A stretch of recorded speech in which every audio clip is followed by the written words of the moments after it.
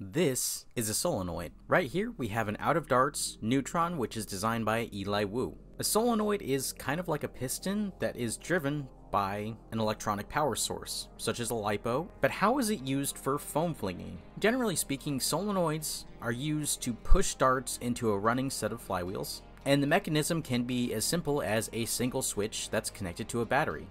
Though you can do this with a regular mechanical trigger from something like a Strife or a Maxim Pro, or generally any off-the-shelf flywheel dart blaster, but this has a couple different advantages. The first and most important one being that the trigger pull is generally speaking pretty responsive depending on how you wire up the solenoid. And depending on how your trigger is set up, you can set the switch so that it's not even close to the solenoid, and this is especially useful in blasters that you want to have a bullpup setup in. And also depending on how you wire it, you can have it as a semi-automatic, pusher, select fire, or just full auto. The advantages of the out-of-darts specific neutron solenoid is that this solenoid is capable of close to 40 darts per second. It's not a coincidence that the SBF uses this solenoid as well, even though that only goes up to about 20 darts per second, though it is more than enough for a lot of people. But really the biggest thing for me is the feel. Solenoid powered blasters have haptic feedback that almost feels like recoil,